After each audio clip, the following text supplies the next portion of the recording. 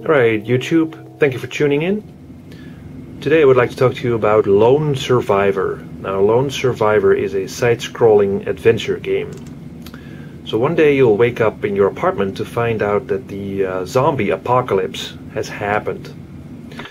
So it's up to you to find your way through the apartment building, trying to find out what happened.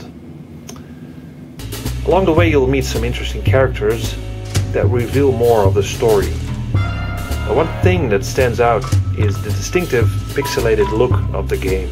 I think it was really nice. It gives the game a lot of character and heart. The sound effects are really cool, especially when you're hurt, you hear this heartbeat.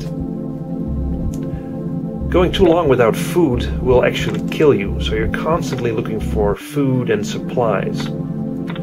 After a certain period of time, you need to go back to your apartment to rest as well. Eventually you'll get a firearm, and you can either hide or shoot the monsters you'll come across, but ammo is scarce.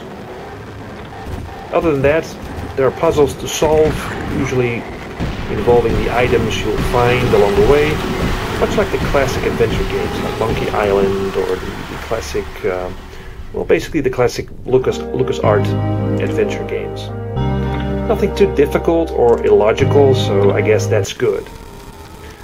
One point of criticism is the navigation through the apartment building. It can be quite confusing and the map is not very helpful.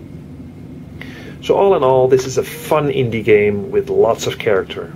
I give this game an 8 out of 10. Thank you for watching.